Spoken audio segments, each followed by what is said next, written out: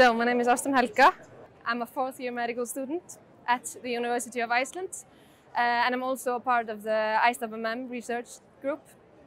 And now I'm at ASH in New Orleans. The abstract I'm presenting is about hypocalcemia in individuals with MGUS.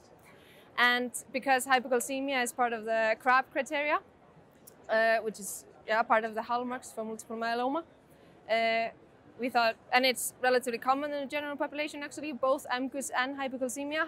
So there's this clinical problem of how we should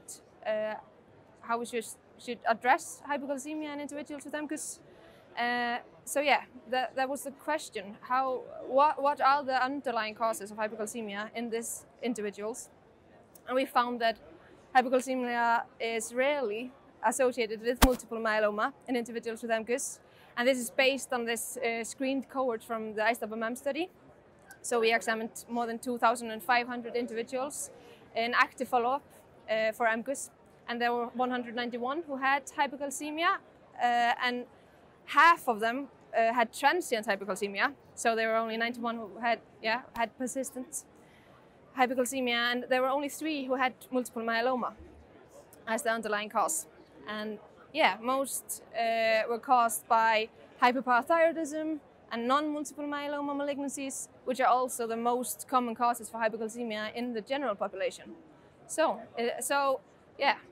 we should address hypocalcemia in individuals with MGUS, especially isolated hypocalcemia, because all of the three myeloma patients had all the CRAB features present at diagnosis.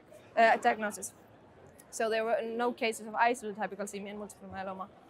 So we should address this problem in the same way as we would in individuals without MGUS.